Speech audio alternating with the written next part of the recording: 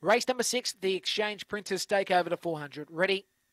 Racing, and Cherokee Cash began okay, but Hiring showed a lot of master and went straight to the lead from Compton Ruby in second. In third is Worms Are Biting from Spring Sadie alongside Bungalow of Von. Gypsy Boy starting the run on now, and Cherokee Cash is back in the tail of the field. Hiring the leader down the side by about a quarter. Now back on the inside is Compton Ruby. Then came Worms Are Biting on the straight. Compton Ruby hit the lead, and Compton Ruby alongside Hiring. They hit the line. I think there's a neck separating. Go Compton Ruby on the line. From Hiring in second, then it's going to be an absolute toss-up here because we had all of them falling on the line together. We had, I think, Cherokee Cash in the bunch alongside Worms Are Biting. We also had here Compton Ruby, Bungalow Von, and if I haven't called here Gypsy Boy, it was tight on the line here. Compton Ruby's the winner. So Compton Ruby the winner.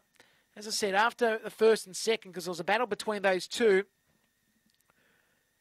And the 6 is one from Hiring second. So 6-2, and as I said, we'll wait for third to come up here. It was a 7 in Spring Sadie third. So 6, 2, 7 and 5 the numbers. 6, 7, 2 and 5. 23 and 39 will be the race time. 23 and 39.